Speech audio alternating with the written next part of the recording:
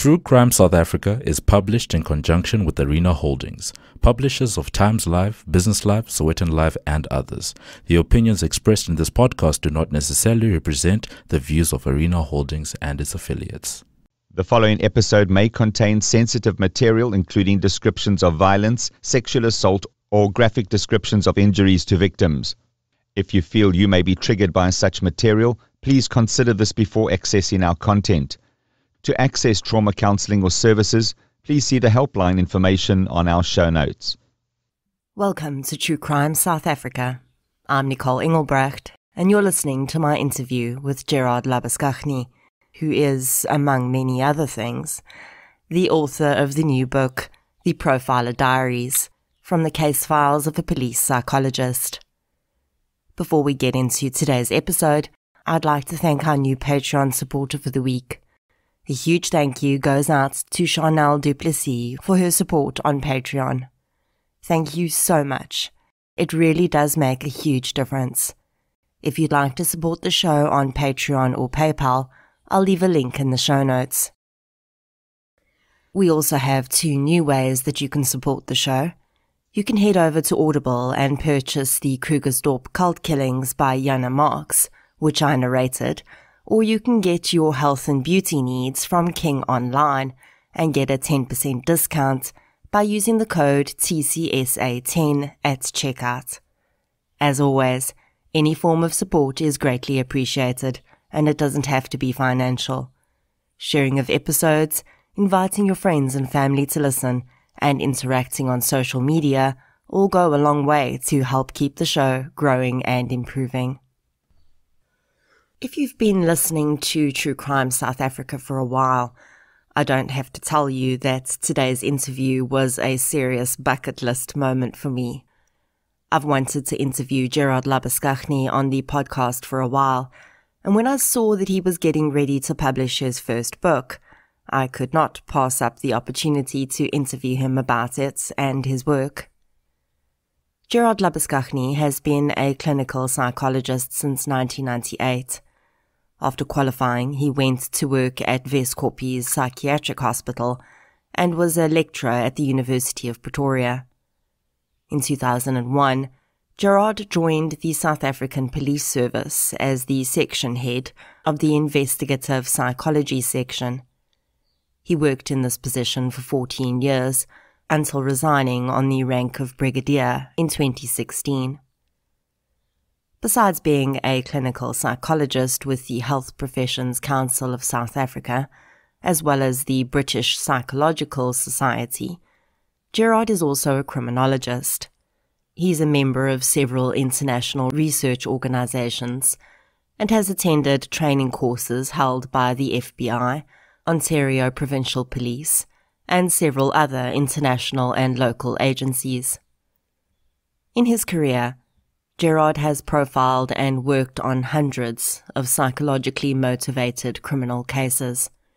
He is without a doubt one of the most highly qualified and knowledgeable voices in the South African true crime community.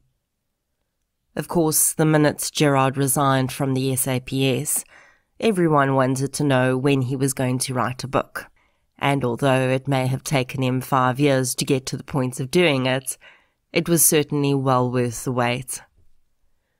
The Profiler Diaries, from the case files of a police psychologist, was published by Penguin Random House, South Africa, in March 2021. It is impeccably written, beautifully honest, and at times unexpectedly hilarious. I don't think that many people realize how much goes into writing a book like this. Of course, for someone like Gerard, they're not just writing a book. They are putting deeply personal and sometimes harrowing experiences into words. And that's something I like to keep in mind when I'm reading these books, including The Profiler Diaries. Although I may devour a book in less than a day, I know that a huge amount of blood, sweat and tears has gone into that work, and I am grateful to Gerard and every other author like him for having the courage to put their experiences down on paper for us to share in. You'll hear me mention things that I liked about the book throughout the interview. But if you're looking for a review, it's simple. 5 stars, and there was literally nothing I didn't like about it, except maybe that it had an ending. Just like I could have continued reading about Gerard's experiences forever, I could have interviewed him for hours and never run out of questions to ask. If you follow the show on social media, you would have had the opportunity to submit the one question you would ask Gerard if you were stuck in an elevator with him. I managed to get 3 listener questions in, so listen out at the end of the interview to find out if your question was one of them. And now, without further ado, here's my interview with Gerard Labuschagne.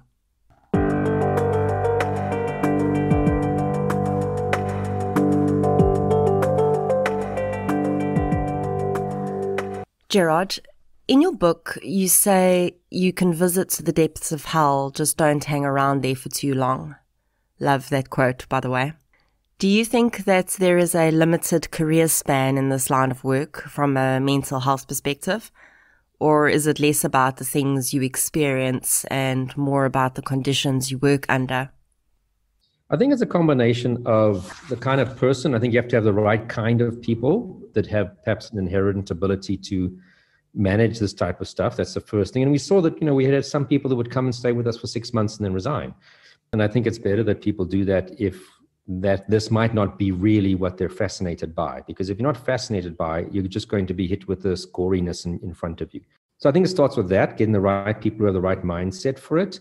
I do think to work on this full-time for 30, 40 years, like in a law enforcement environment, and as busy as we were in IPS, sure, I think that is a very strong psychological toll. And I mean, there are people. I mean, Elmarie has been there since was in 1995, and she's still there. So she's probably the longest-serving active law enforcement profiler that I know of. Partly because in the US and other parts of the world, your active duty is basically 20 years, and then you full retirement after 20 years. That's typically in the US, for example. And then a lot of guys, of course, go do it privately afterwards. But that's quite different privately because you're working for yourself. It's your own pace. You can turn down cases. Whereas in the police, you don't have the choice of turning down cases.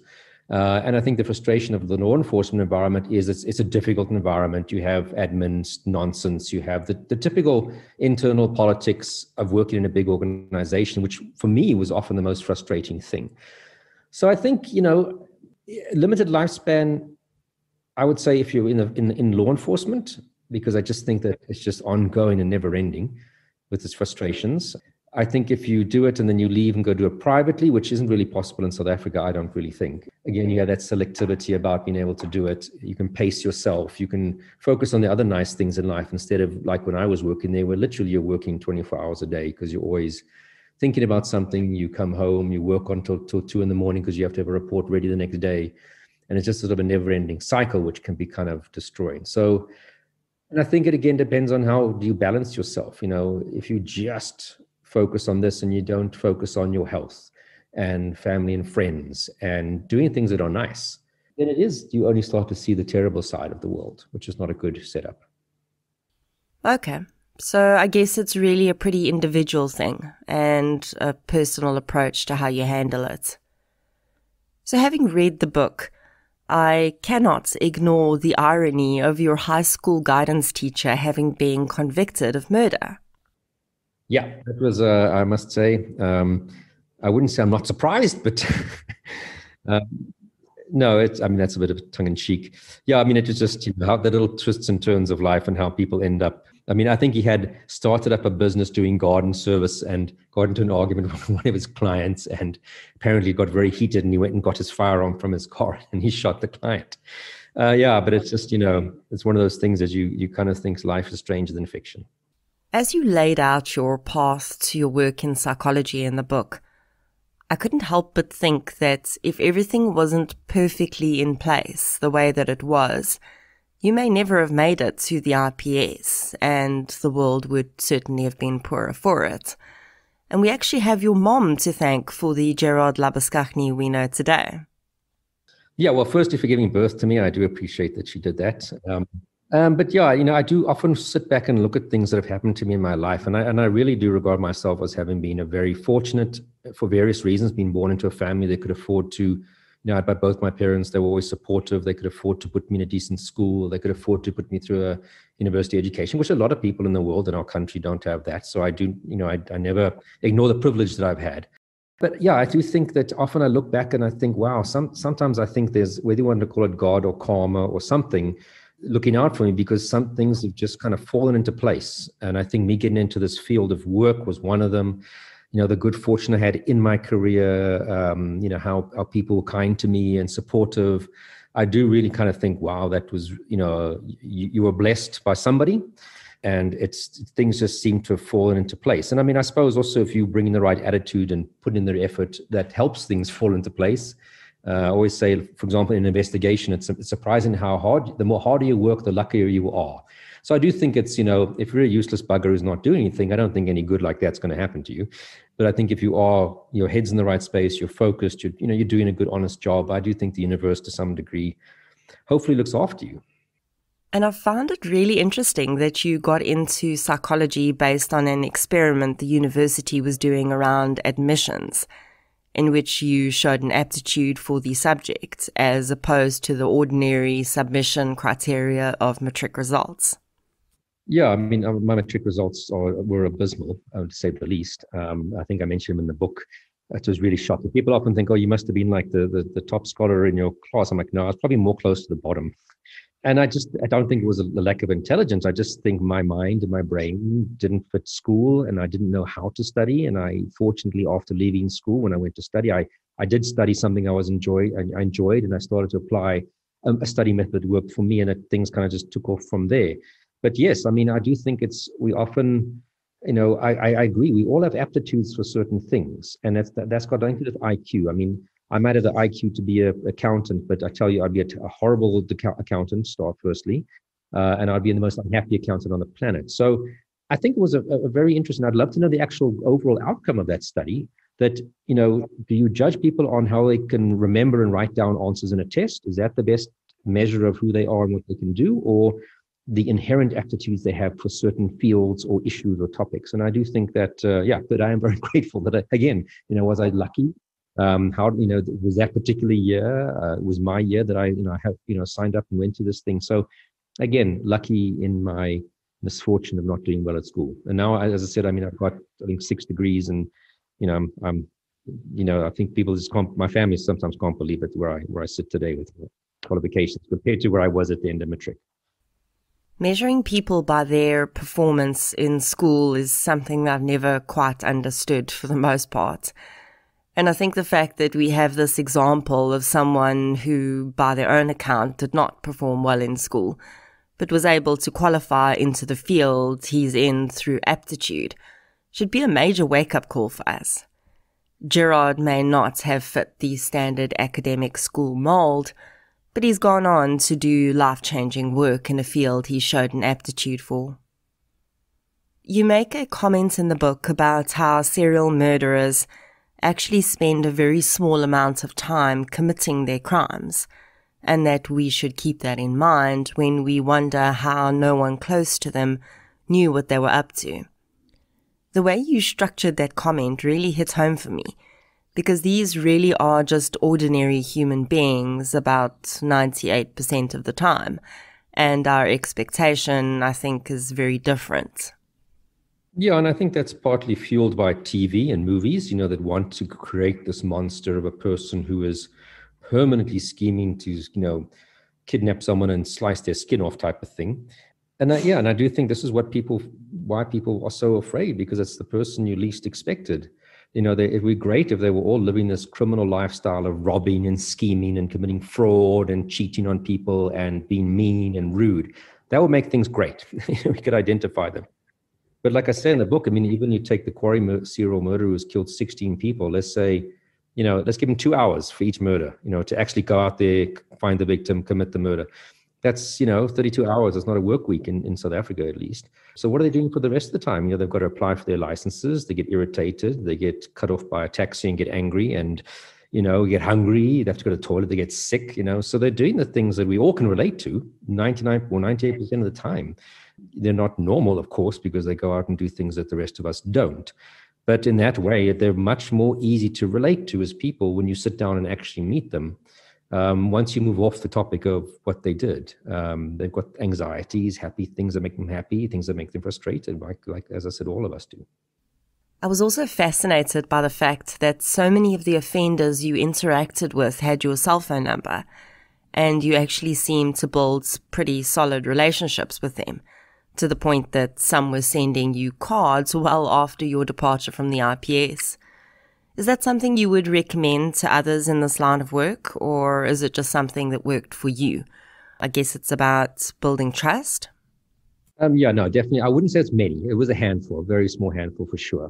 And it just kind of turned out that way. One was a guy who had been part of my research originally, my master's in doctoral research, that he had my contact numbers. And then I would, when in the police, go back and see him from time to time. Obviously, when I was in the police, it was easy to get access to offenders in the prisons. For various reasons, I'd go back and see him and just would give him my number.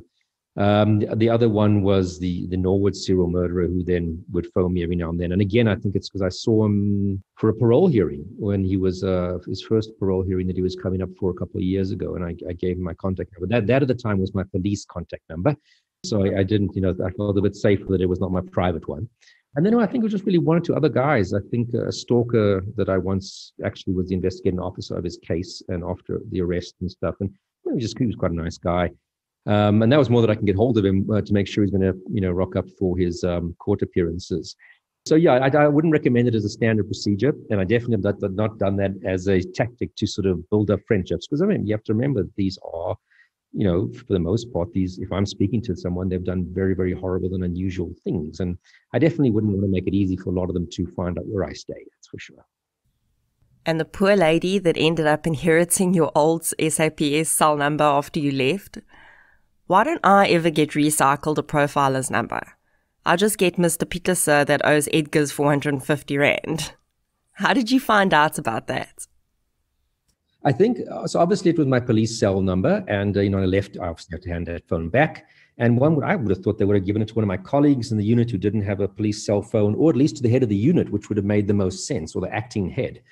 And they just clearly didn't, and the number lapsed, and it gets, put back into circulation by Vodacom, and this poor lady, it was anything from drunk policemen at 2 a.m. phoning to probably the weirdest SMSs to, again, every now and then an offender like Gaudenhuis that I mentioned now, with my number could even be phoning. And it's a shame. I just think the drunk policeman would be bad enough for her to get these calls at 2 o'clock in the morning from horribly drunk people, So I think eventually, she must have said to one of these people that I keep on getting phone calls for this guy, and I don't know what's going on. And I think then they explained to her, and then they obviously, got hold of my new number or phoned someone else in the unit and said, listen, that Gerard's old number has been recycled into some poor lady out there. So I hope those calls have ended. It's been a couple of years since I've left. And I think they did actually then give her the current head of the units, or the then head of the units, the new number that those people could contact the unit. I really feel for this lady. I listened to a podcast once about a journalist that was in the process of interviewing Charles Manson, and he gave the man his home number. Manson was, of course, a highly manipulative person and loved having control over someone on the outside. So he would calculate time differences and phone this journalist at midnight on his home phone. After the 5th time of his girlfriend being woken up at midnight to hear, "Hey, it's Charlie Manson." If I'm not mistaken, she decided that relationship was not for her. Anyway, back to the interview. Gerard, you mentioned that you chose to do your internship at one military hospital, as the psychologists there were less fixed on the psychodynamic theory of psychology. And that's something that I think is important to talk about, because I don't think a lot of people realize that there are actually different schools of thought around psychology. I think a lot of what the public is exposed to in terms of serial offense psychology is based on the psychodynamic school of thought, where it always comes back to the mother, Their crimes are seen to reflect the period of their development in which they experience trauma, etc. But that isn't the only way to view the psychology of these offenders, and perhaps not even the most accurate. Could you maybe give us a brief explanation of the system theory that you lean toward? So obviously, like many people, when I was growing up, you think of psychology and you think of Freud. That's really kind of, I suppose he was, you could say, the godfather or grandfather of psychology, and as we know it today, and really had a massive impact on psychologists. And I mean, so when we talk about psychodynamic, we're really talking about, theories that kind of emanated from Freud's way of looking at things, that, everything that's happened to you in your first 5 years of life are really what determines how you're going to behave, and the Oedipus complex and the Electra complex and those types of things. And that has permeated sort of general conversation about psychology in the world. But there are lots of different theories. And even myself, I was thinking, that's the way I'm going to go, until in my later years of study, my honors and my masters, I was exposed to other theories like behaviorism, cognitive behavioral therapy, systems theory. And I found the systems one, or systemic thinking, the one you mentioned now, the one that really just made the most sense to me when I heard about it. And that's that we don't live in isolation. It starts off by saying, in a nutshell, this is not the best, this is not a lecture on systems theory. In a nutshell, saying, how will we ever know whether or not something in the past is responsible for how you are today and who you are today? And even if it is, we can't go back and change that. So what they rather say is, what is the impact of you in a system? We all live in systems, whether it's a family system, your mother and the father, and you're the child, or you're the parent with the wife and kids, or in a work system where you're one part of the big work cog of machinery, to various relationships. They're all systems. And how sometimes a person's behavior serves a particular purpose. And the one we often like to sort of give an example of, which perhaps many people could relate to, is if you have, for example, an alcoholic parent. Let's say it's the father, just for argument's sake. And you might have a son who's, of the father who is now, say, 15, 16. And what often happens is, for example, with the alcoholic father, he starts to not really function as a father anymore because of the drinking. And the son often becomes, in a way, a father figure to the other siblings, maybe. Becomes the parentified child, if you want to use that terminology. Maybe even in some ways becomes a substitute husband for the wife in terms of helping out with the kids. I'm not talking about anything in a sexual way. And now the system then adapts to that. Now, what happens if dad suddenly wakes up one day and he decides, I'm going to go to Alcoholics Anonymous, I really want to change, and he does? Is he going to easily just walk back into that role of being the dad, or is the system going to say, but hang on a minute, you can't suddenly tell us, sit up straight, don't come home after 10, because, where have you been? You haven't been in that father role. And trying to get back into that role, the system almost doesn't allow you, because the system has changed around you.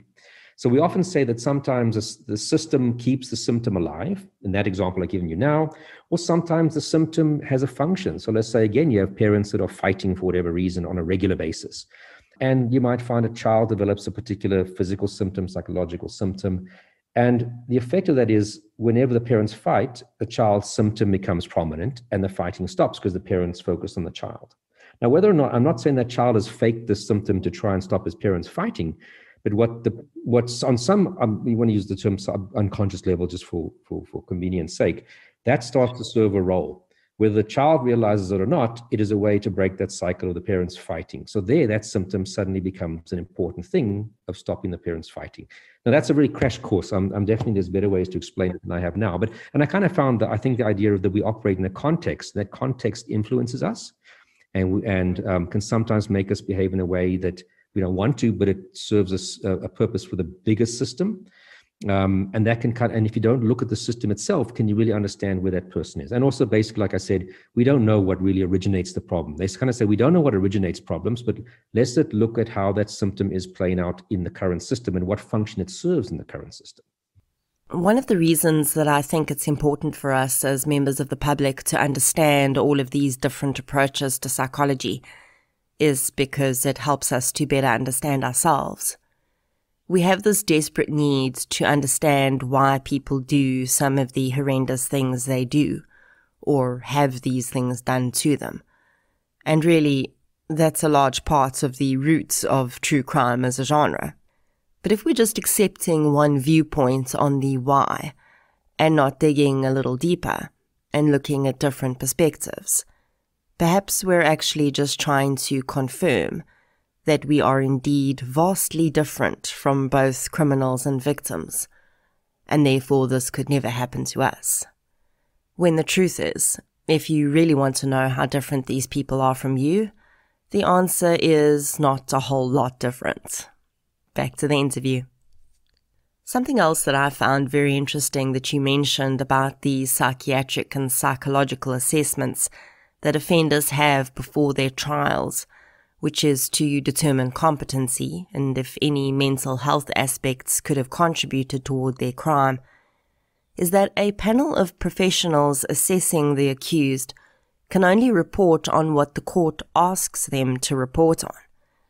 So very often, the public is so keen to hear what an accused's mental health assessment tells them, but really it seems that even if something major is found, if it doesn't impact any of the court's criteria, it won't be included in the report.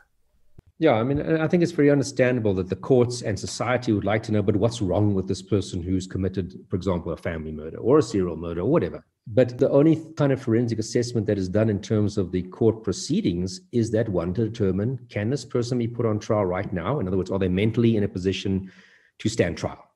Can they speak to their lawyer, or are they hearing voices? Can they put up a fair defense and work with their lawyer? And then, of course, the second part is, at the time of the incident, was there something affecting their mental status that influenced them to behave that way at that time?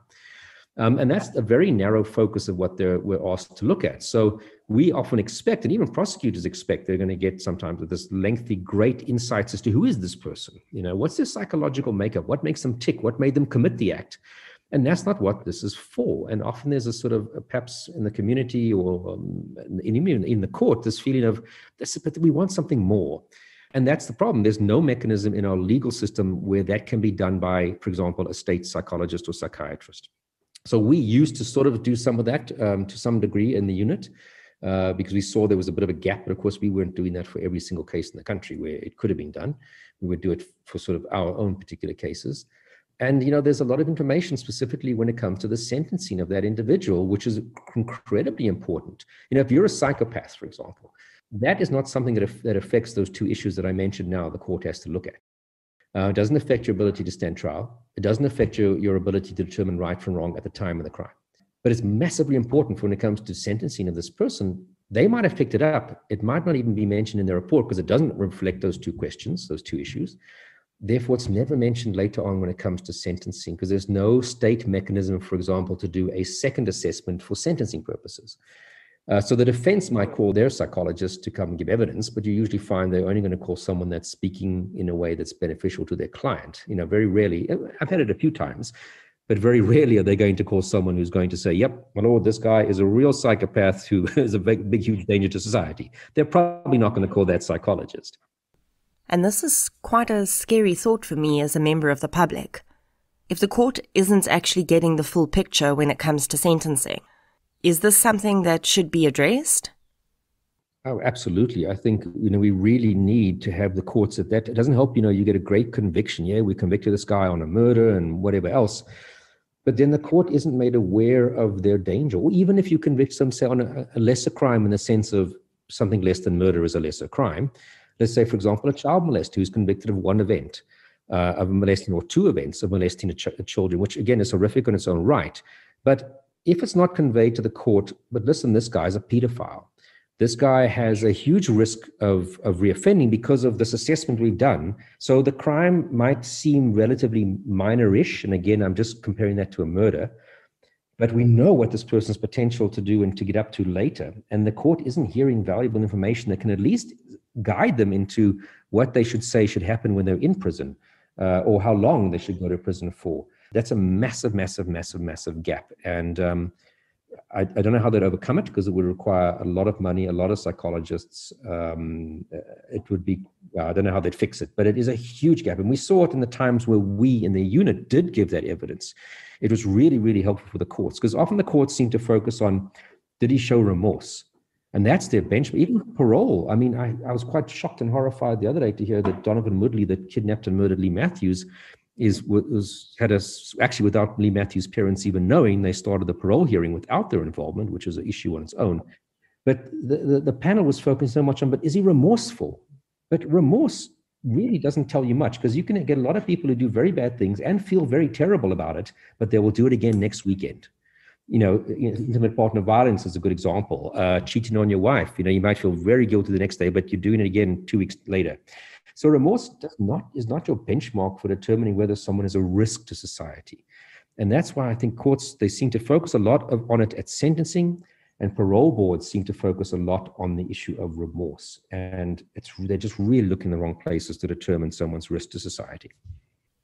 I think that this is such an important insight, especially since our level of reoffending is so high in this country, and there's so much discussion about the parole system. Well, one good example of that, we have had, for example, someone who was charged with possession of child pornography, which on its own, you might not even get a jail sentence, although technically you should for each picture. And now the court says, well, look, these are just pictures. Well, no, the reason why you have child pornography in your computer is because you are a pedophile. And that it means you are a huge danger for reoffending, because you've now participated in an industry that abuses children to get those photographs created, et cetera, et cetera, et cetera.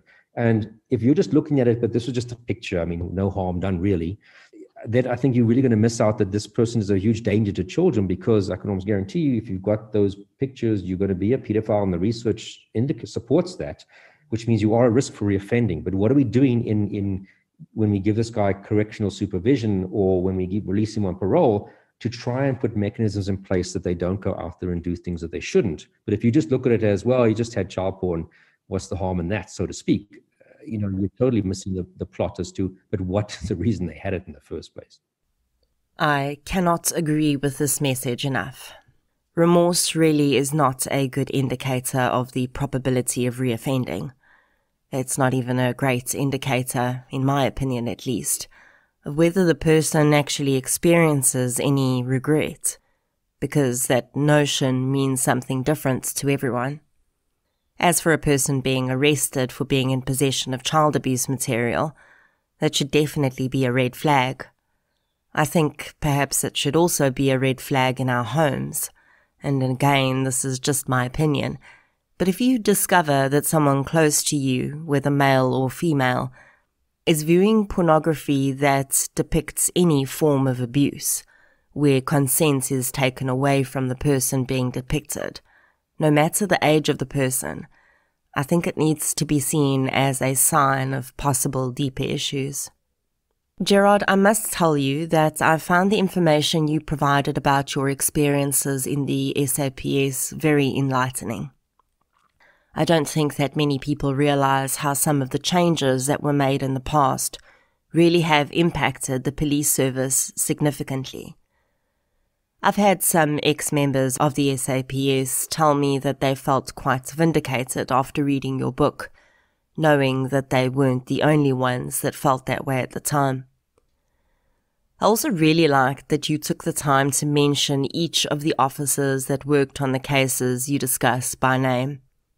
I think often the public pin their hopes on members of the police service that have more public profiles, and forgets that there are extremely competent members of SAPS that have served for decades, and they just happen to not get public recognition.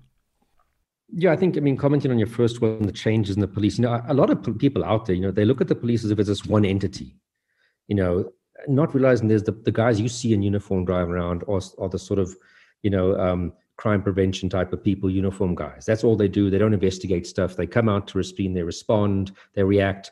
And then if there's a crime committed, the detective will come and take over that and investigate it and hopefully take it to court. And then you've got your forensics people. So it's such a massive organization with so many different roles and people and groups, and that I often kind of get frustrated when people just say the police are useless. And then you ask them what went wrong. No, well, my house was broken into and X one. Well, that's that aspect of what the police do and who's involved. So, yeah, and a lot of changes, like I mentioned in the book, from the closure of the specialized units, in 2006 that happened during the Quarry case, which I mentioned, and how that dramatically affected morale. And we lost a lot of members who just went to go into corporate environments where they were snapped up because of their expertise. And the frustrations of regarding chopping and changing of generals and restructuring of the police and having to apply for your jobs again. And all those things which just are like, every time they do that, people, and then they have rumors about the pension is going to change. And then you find a whole bunch of people resigning because they want to take out their pension before it gets, disappears. And those types of things, which, just really sap the morale of people and make it difficult for those people to function in an effective way. So that's the one thing. And what you mentioned now about making sure that a lot of people are mentioned. I mean, there are even more people obviously involved in all of these cases, but one doesn't want to bore the reader with literally a list of hundreds of people who are involved in each case. But I thought it was important, like exactly what the reasons you mentioned, I didn't solve these cases. I played sometimes a greater or lesser role. Sometimes my unit played a greater or lesser role. But if you do read some books that have been written about some well-known policemen, it almost comes across as if it's them. And sometimes is that intentional? Is it that person's goal? Or sometimes I think the media lifts up, and it's easier for the media to lift up a person as opposed to a bunch of people. It's less tangible. So I think part of the media is to blame, but I think also some people with their books could have done more to make it, show that other people really played an important role. And I thought I wanted to do that. I didn't want to be one of those people that everybody criticized, particularly policemen would criticize and say, he makes it sound like he's the hero of the world. So I did that. And I mean, a lot of these people were, deserved that. They were my friends who worked with me on these cases. So I did try to, where possible, highlight people. And again, there were a lot more that I don't even know about in some of these cases that clearly played important roles. And that's often also the forensics people behind the scenes who are essential in helping us get convictions that don't get that. So I'm glad if that came across. I'm very happy. Another thing that I think your book highlights that many people don't realize is how much hands-on experience our members of the IPS get as opposed to their counterparts in many other countries. You mentioned that whereas in some other countries they may work on 1 or 2 murder cases of a psychologically motivated nature in their career, in South Africa, someone like you, for instance, has worked on hundreds. Why do you think that is? Well, I think firstly, it's just crime rates. If I look at my colleagues in, other parts of the world where there's profiling units, which tend to be more sort of your first world countries, unfortunately, the crime rates in a lot of those places where these guys are just very low. So that's the one issue, that they're not getting as many cases. And like I said, we also worked the whole of South Africa, where often, for example, my colleagues in Florida who do this work basically work just in Florida. The FBI guys would respond nationally. They were based in one place, just out of Quantico in Virginia, but they would respond throughout the whole of the US. So of course they would also have a lot of experience, but often they're operating in a fairly small geographical area. I mean, the guy who used to be for the Los Angeles Sheriff's Department would obviously just be covering Los Angeles. So it's partly that we had a big jurisdictional area. We had more of a say that we had to get involved, whereas the FBI, for example, has to be invited in to any case. They can't insist that they're going to get their noses stuck in, specifically the profilers, whereas we could actually, we could hear about something and we would go there and get involved and get very intimately involved, as you see in the book in some cases.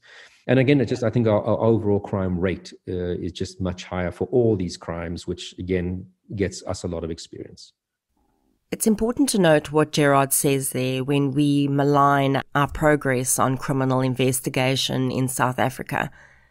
It is mostly only first world countries that even have IPS-like units. So the very fact that we have such a unit makes us quite unique and advanced in that respect. Yeah, I mean, if you think of it, most law enforcement agencies throughout the world don't have an IPS type of unit. It's not the common thing. It's not the daily stock standard for big law enforcement agencies in the US even to have this kind of a service. So just that alone places SAPS further ahead than, a lot of other countries. I must admit that I was really surprised by how much work on the ground you and your colleagues did with actually staking out scenes and the like. It's probably naive of me, but I think that many people probably think that the IPS is more a hands-off, paperwork-based type unit, but that's clearly not the case. Yeah, I mean, our setup allowed that. Even in some parts of the world, people doing this work are actually civilian employed, not law enforcement members. Even though they're working for a law enforcement agency, And because they're employed as civilians, they're not allowed, they don't have the policing powers that a law enforcement person would have. So often they're kept away from the crime scene, the autopsy, interviewing suspects, because they're not law enforcement. Whereas we were employed in terms of the Police Act. We had police ranks, we had uniforms. We didn't wear them though, because obviously of the type of work we did. But there was nothing blocking us from literally from crime scene to courtroom getting involved. So yeah, I mean, the fun stuff is going out there. We all loved being out in the field. You know, whether it's going out to do helping with an arrest, searching a place, interviewing. I mean, that's really where the fun stuff is. And yeah, our setup actually allowed for that, which was really, really great compared to sort of other countries where they get involved in this type of work. I know that the IPS doesn't just work on serial murder cases. How often and at what stage would they be asked to assist in single murder cases or serial rapist cases? A lot of the time, you know, there was always serial murder cases going on that would be varying degrees of active. Let me put it that way. You know, somewhere we haven't caught the guy, but there's been nothing new for the past, you know, week or two or month, or some that are awaiting trial. But no, a lot of our work, I mean, I think I worked on over 300 rape series in my time there.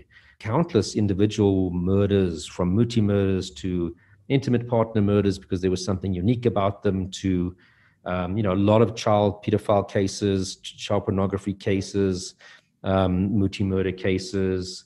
Sure. I mean, anything that was weird, we would often, even we got involved in terrorism cases and threat assessment cases for stalking. So no, we really got a lot of exposure to a wide range of work, although the unit originally was started because of the serial murder sort of pandemic, if you can put it that way, we had around the mid-90s. In the book, you discuss the differences between serial murder cases in South Africa as opposed to other countries. And although I don't want to elaborate on all the reasons, I did want to ask about the mention you made of the number of sex workers as victims in South African serial murder cases, and how it's far lower than most other countries. Do we have any idea why this is? Look, my personal view on it, for example, in the United States, if you were to walk up to someone and say, hey, get in my car, they would probably say no. And if they say, hey, I've got a job for you, don't you want to get in my car? They'd probably also say no. So how do you get a stranger who perhaps you would think that the police or people won't miss to get in your car and go somewhere with you to a dark, quiet place? Sex worker. In South Africa, again, because of our such high rates of unemployment and desperation, to walk up to a lady in the streets, you know, if you're in downtown Johannesburg, and say, hey, are you looking for a job? Are you looking for a job? You are? Well, I've got a job as a helper or as a cashier. Are you interested? Yes. And, you know, that's where the majority of serial murderers and serial rapists in South Africa get their victims. They approach a random stranger on the street and offer them a job. And that person will either go with them straight away because they're so desperate, or they'll arrange to meet the following day and they'll say, look, bring your ID, bring your CV, and I'll meet you here tomorrow at 10 o'clock. And that's how they get their victims. I mean, if I tell that to my colleagues in the Netherlands, for example, they say, but why are they going somewhere with a stranger? That's why would anybody do that? And again, it's the economics of crime, to be honest with you. If you had a high rate of employment, we wouldn't be using that modus operandi. It would be very difficult. Isn't it just fascinating how the socioeconomic background sort of bleeds into so many other aspects of life? Usually when we think about linkages between crime and unemployment, it's from the perspective of unemployed people committing crimes to survive. But here we have a completely different consequence. Gerard also discusses other fascinating differences between South African serial offenders and their international counterparts in the book. In the book, you refer to a case of the youngest serial killer in South Africa.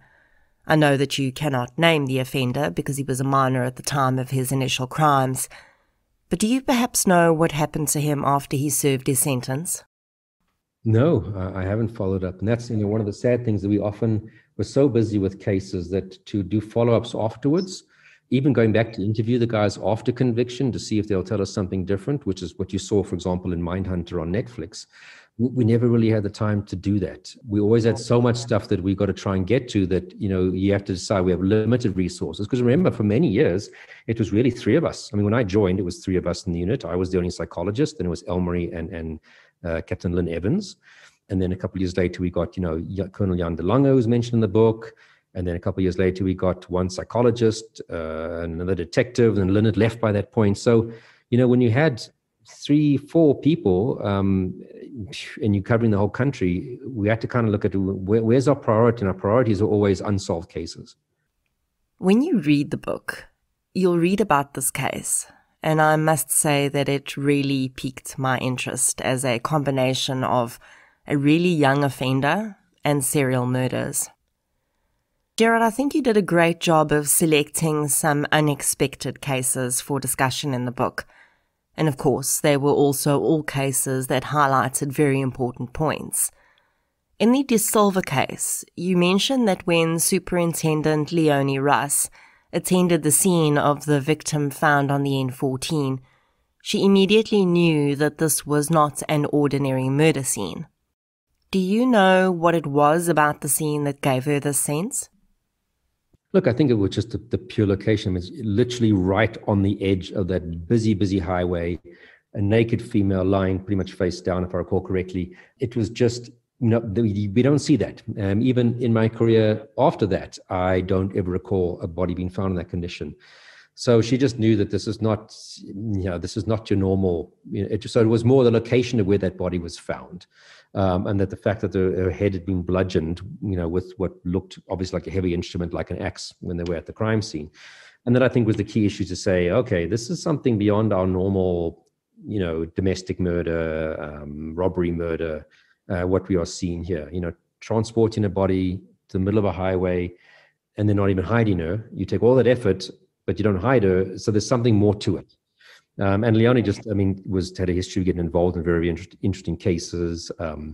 And she was actually one of the people that was part of the panel that interviewed me for the Post. Yeah, when I actually applied for the job. So, and she's since then done a lot of great work with, trying to get cold case squads set up. She's now in charge of the Victim Identification Center. She's always played a big role with Interpol in victim identification. So always was a great supporter of us, and I really appreciated her and people getting us involved in cases.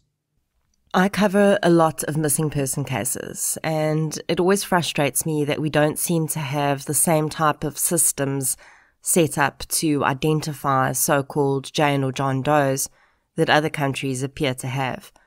And as a result, so many unidentified bodies seem to be buried while missing person cases go unsolved. So I was very interested to hear you mention that if an unidentified body is found, the victim's fingerprints might be run through the Home Affairs database. Is this something that is common practice? So every body that is found unidentified will obviously go to the mortuary if it appears to be an unnatural death. So what happens then, of course, the first step is to try and identify the victim so you can notify the family, et cetera, et cetera. And what I've actually just been doing some research at the Johannesburg mortuary, which is the biggest mortuary and busiest mortuary in South Africa. And I was actually quite surprised that almost all the bodies do actually get identified, a lot more than I thought. It's a small percentage of bodies that don't get identified of the ones that land up at the mortuary. So I was pleasantly surprised. But yes, so the first task, and it actually is still the police's task, to come and then take fingerprints of all unidentified bodies. Then they put that through the Home Affairs database to try and identify who that person might be. And then, of course, hopefully then figure out who it is and then contact next of kin so that they can come out and identify the body. But a lot of families, when they can't find their family members, actually start to go to mortuaries and say, look, son, he's 25 years old, adult white male, or black male, female. Have you had any bodies like that come in recently? So that's also quite a way in which bodies get identified. Family members going looking at mortuaries for family. I was really surprised that we do this. I had no idea. And of course, it makes complete sense. It's also really reassuring to hear that, at least at the Johannesburg mortuary where Gerard was conducting research, the large majority of unidentified bodies do get identified. I must also say that I really like that you pointed out how we like to attach labels to offenders so that we can pretend that they're not just the guy next door. I think it's so true, and it's actually really unhelpful because it stops people that could possibly be helped before they commit a crime from being identified. And it also creates this separation and perpetuation of the myth that these offenders are somehow differently human than the so-called rest of us. Yeah, and that's back, our earlier discussion today about, serial murderers, even themselves, don't spend the majority of their life killing and carrying on, doing bad things. And yes, it is easier if we can say this person's a psychopath, this person is a serial killer, he's a schizophrenic, or whatever kind of term you want to use to make them part of the other crowd as opposed to us. It's not me. I couldn't do that. That person did it because they're schizophrenic, or whatever label you want to throw onto the person. And that, in a way, just makes us feel better that there's some difference with these people, that they're not, this couldn't be me, this couldn't be my husband, this couldn't be my neighbor. It makes us feel, I suppose, falsely safe. And that also brings me to a very important point that you made about how people think that because a crime is psychologically motivated, that it somehow means there must be some form of mental illness involved. And of course, more often than not, that's not the case. Yeah, and I actually didn't even really think of it that way until once a defense counsel said to me, but yes, there is, you are saying that there's something wrong with my client because you're saying this is a psychologically motivated crime. And I realized what he was saying is he heard the word psychology, therefore he's thinking lack of criminal capacity, he's not therefore accountable. And I kind of said, no. Psychology influences everything we do. It influences why you decided to start up a podcast, on true crime. It influenced why I chose a particular girlfriend, or why I like this sport versus that TV program. So our psychology, the individual, influences everything about who we are and the decisions we make. But essentially why we started to use the term psychologically motivated was just to say where most crimes that are committed that the police investigate, there's a financial link somewhere. That housebreaking is because they want items of value. The car hijacking, the bank robbery, the CIT robbery, fraud, you name it, it's typically because there's a value attached to something in that process that they're going to be getting. Whereas these crimes are motivated not by that external reward that's dragging you towards it, but by what I get by committing the crime or the internal satisfaction I get by committing the crime. And that ranges from domestic violence. There's no financial benefit for beating up your wife or beating up your husband. It's some kind of inner desire to do so. And it's the same with serial murder. It's the same with multi-murder. There's not really that financial side to it. It's motivated by your thoughts, your ideals, your fantasies. And that's what we were trying to say. And very often, like I said, the majority of our people who committed these crimes that we used to get involved in investigation, the overwhelming majority were found fit to stand trial. Even some like the Brighton Beach serial murderer who I discussed in the book, who had a documented history of schizophrenia, was ultimately found fit to stand trial because they said what he did was not related to his schizophrenia. And it's not to say that he's normal. He's just not, say, mentally ill. He's not doing this because the voices in his head told him to do it, or because he's bipolar, But so he's not the same as you and I, of course, but he knew what he was doing. We're not sure why he did it, but he knows what he's doing and he knows it's wrong and he just doesn't really care necessarily and is responsible for his actions. Can you tell us a bit about the work that you do now? Sure. So, obviously in the police, all the work we did pretty much was reactive. The victim had been hurt, raped, murdered, molested, etc. And, even when we catch the guys, got them convicted, it was almost like a fleeting satisfaction, because you haven't fixed anything. You got one of our members of our society sitting in prison, another one, for example, dead. Is that really a win-win? And we did over the years start to get more and more involved in assessing threats. In other words, before something has happened, but there's concern that something might happen. And we also started to get contacted by, for example, the security teams of CEOs of big corporations saying, listen, our CEO got these weird emails. Can you guys look at them and profile the person? And really what they actually were asking is, can you tell us, how worried should they be that something might happen to the CEO of their company? And who, of course, could be responsible? And what is the way forward? And how do we make this stop? And I really like that. And we really got some great training from some of the world's leading experts in threat assessment. And so when I left, I realized there's not really a career line for private profilers. The police aren't going to use you. Private investigators don't really get involved in these cases. And even if they did, they not really want to bring you into it because it's going to increase costs and people might then not use them and use you instead. So there's not really a market for private profilers in the sense of the work I was doing in the police. But there was definitely a gap in terms of what we saw for companies dealing with workplace violence, which ranges anything from a customer who shouts and threatens one of your staff, to someone sending death threats to the CEO of the company, to staff-on-staff problematic behavior, to being concerned about an active shooter in the workplace. And if you are working with companies who are focused on this, you're actually picking up things at the early phases where there's a concern, you're assessing it, and you're developing a strategy of how they can make that concern not actually realize and materialize. And I like that because it's preventative. And I like corporates because, of course, you get paid corporate rates, which is very nice. Having worked in the police and getting exactly the same salary as any other person on my rank. I mean, the fact that I had 6 degrees, I didn't get any more salary than a brigadier who had a matric. It is nice to kind of work in the corporate space where you do get, appropriately rewarded for your input and your contribution. It has its own stresses, of course. And I like the cases, and it's phenomenal what businesses are dealing with in the workplace. So I found the cases fascinating, and it was preventative and, good payment, to put it very plainly. And it's still something that I find really it engages me, and I get excited when we consult on a case. And it does allow you just to have a bit more of a lifestyle where I can, I can go to the gym in the morning. I can take the dog for a walk. I can take it easy. And if I want to work at night instead of during the day, I have that flexibility. And, the police didn't offer you that kind of a luxury. And I still will get involved in criminal cases from time to time. I mean, my colleagues often just ask my thoughts on a case they're working on, and I'm always happy to share that. And I've always said I'm happy to help train the new people in the unit.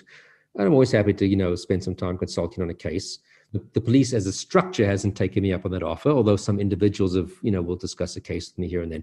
But I do some court work still, whether that's testifying sometimes on the request of the prosecution to do a sentencing report, like we spoke about a bit earlier about those types of reports, or, often for the defense saying, look, we'd like a report for our client so that we can convey to the court whether or not he's a danger and what to do with that. And, as long as you're doing an honest job and you're giving your honest opinion, it's fine. I think you're helping the court make a good decision, which is in everybody's benefit. So I will still do a bit of court work in that regard, but it's definitely not the majority of what I do. It's more mine is the sort of workplace violence stuff. I am so glad that Gerard has managed to find a niche that still puts his incredible skills to good use. And coming from a corporate space myself, I really do think that the work he does now is hugely beneficial and necessary, and I hope the business only goes from strength to strength. As I mentioned in the beginning, I was able to fit in a few listener questions, which Gerard kindly answered for us. Here they are. Monica Jane Buerta would like to know, why do children kill? What motivates them, and where do things go wrong? Thanks, Monica Jane. So why do children kill? It's a very difficult one to answer. We definitely don't have the majority of our murders being committed by, kids under the age of 18, and less so, kids under the age of 12, 10, etc. So I think it's a whole field of murder that we don't really understand very well because there's not lots of them to study. Yes, I think you do get some which are the classic early psychopaths that, for whatever reason, have murdered someone. We've had, some of our family murders being committed by people quite young. So that's one area where I think we've seen it, I wouldn't say with regularity because family murders still are quite rare, but where we have seen that the family murder suspect is someone, who's fairly young. But there's going to be, it's like with any murder, there's so many different potential motives: anger, hatred, something got out of hand, to just a very bad person who wants to have some secondary benefit of getting rid of this individual, inheriting money, whatever the case may be. So difficult question to answer. And I do think in South Africa, we have a great shortage of us actually studying crime. And I don't think we have a culture of us funding research for people to go out and do these really interesting studies where we go and interview a whole bunch of these people, get 100 child murderers who killed, X type of people, and study them, go interview them, speak with them, and kind of build up a profile about these types of kids. Kanessa Kruger would like to know if many of these serial murderers showed symptoms of conduct disorders as children, as in the case of Stuart Wilken. Hi, Kanessa. So, no, that's one of the things I realized. There's no one clear pathway to becoming a serial murderer. We've just found that they have such very different divergent backgrounds. You had someone like Stuart Wilken who had a very traumatic, horrible upbringing. And that was pretty much confirmed by alternative sources that was his horrific upbringing. And then we've had people like, for example, Kobus Heldenhuis, the Norwood serial murderer, who had a very normal upbringing. His parents were married up until, one of them passed away. Nothing that stood out in his childhood behavior, really kind of just a very plain, boring childhood. So there's no clear pathway. So, people used to speak about that McDonald triad of bedwetting, fire setting, cruelty to animals, and that's kind of been dispelled long ago. Of course, yes, if you have a child who is setting fire to animals or hurting animals or setting fire to anything, that is worthy of them being brought to the attention of a psychologist because they probably have issues, not to say they're going to go out and kill people one day. So there's nothing, and I almost kind of got to the point where I said, I've given up trying to figure out why people become serial murderers and was just focusing on how do we catch them quicker, because there isn't one nice, beautiful pathway. That would make life very easy because we would be able to identify them early on and hopefully intervene and get them off that pathway.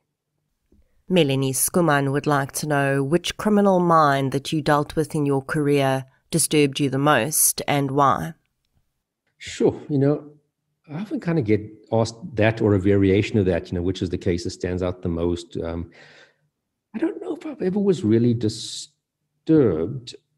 I think because I always looked at it from the point of a clinical psychologist and I found human behavior fascinating. So to be honest with you, the more strange, the more I found it fascinating. So someone like Stuart Wilkin, who had this really traumatic upbringing, and he had such a wide range of behavior in his murder series and victimology and from cannibalism to necrophilia to, children to adults to strangulation to stabbing to evisceration. It was just really, I think that was perhaps the most fascinating for me, which perhaps I could translate into the answer of your question, which was, you say, was most disturbing. Well, perhaps if I use my word fascination and your word disturbing and use them as a synonym, I would probably say Stuart. And I got to interview him over 2 days in 2006, long after he was convicted. And that was really just amazing. There were others like, the Modimolle serial murderer, which isn't discussed in this book, who was also killing children up in Modimolle, the old Nelstrom. And when I interviewed him, I suppose just his casual way in which he spoke about raping and killing his kids was that struck me. That he would almost be looking at his nails while he's talking about, how he did 1, 2, and 3 towards these little innocent children. And, that the fact that just someone with absolutely any absence of any regret, remorse, anything, just be speaking about these things as if it's sort of, talking about the weather. It was such a huge honor and pleasure to interview Gerard Labuschagne. If you don't already have your copy of the Profiler Diaries, I highly recommend you go out and get it. If you aren't already listening to Gerard's podcast with journalist Paul Llewellyn called Profiler Africa, I also highly recommend you go and listen to that. They'll be on all of the platforms that you use to listen to True Crime South Africa. I do hope that you enjoyed my interview with Gerard and that you gained as many great insights from it as I did. If you did enjoy this interview, please be sure to subscribe to the show on the platform you're using to listen right now. You can also follow us on social media. We're on Facebook, Instagram, and Twitter. And keep your eye out for those sneaky if you were stuck in an elevator with questions to have your question featured in future interviews. I'll be back next Friday with a new episode. Until then, as always, thank you for your support, and I'll chat to you soon.